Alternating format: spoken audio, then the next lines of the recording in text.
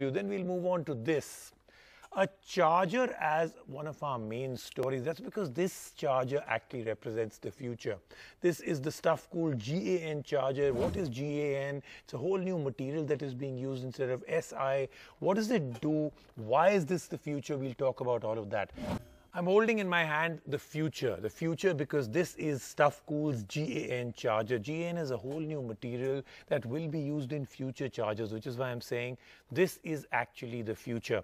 Very, very efficient, a much better material to use for chargers, and a lot of very interesting things can happen. The size of chargers will become smaller. The kind of charging they'll be able to do will be much, much better, much faster charging, and already the proof of it is in the pudding. Look at the size of this. I mean, I'm going to take it out and show you what this charger looks like.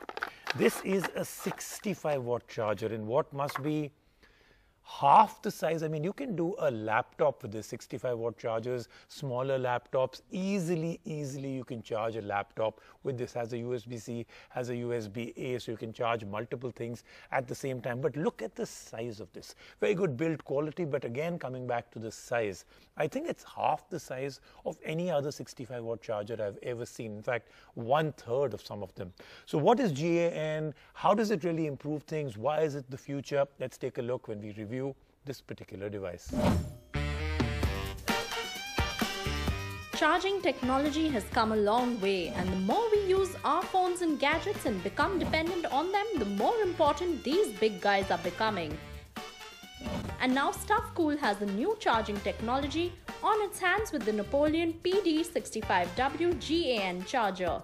This charger uses GaN technology or gallium nitride as its semiconductor. Traditional chargers use silicon semiconductors for their internal components. GaN is now being seen in more electronics and as a potentially good replacement to silicon. GaN can offer better heat dissipation, so both the charger and your phone will not heat up too much. It has increased safety, more power delivery, and is more power efficient as well. But yes, it is priced on the higher side, and the Stuffcool Napoleon GaN charger will cost you 3,599 rupees. This is a 65 watts charger and it could juice up our phones in no time. There are two ports, a USB Type-C port, which is the 65 watt port, and the USB Type-A 18 watt port. When we charge using just the 65 watt port, it could juice up an Android phone from 20% to full in under 2.5 hours.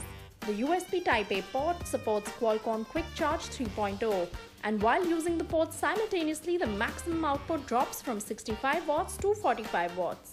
It charged our iPhone XR to full in 3 hours.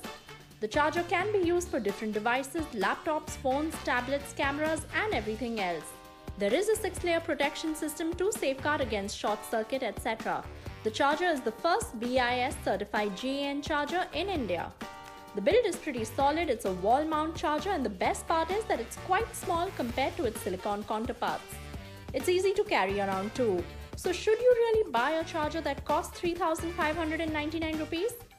Well, if your need is to charge multiple devices like a laptop, phone, and want one that can do it all, then it's a good option. Plus it helps that it's extremely portable. And the GaN technology makes it a super fast charging device.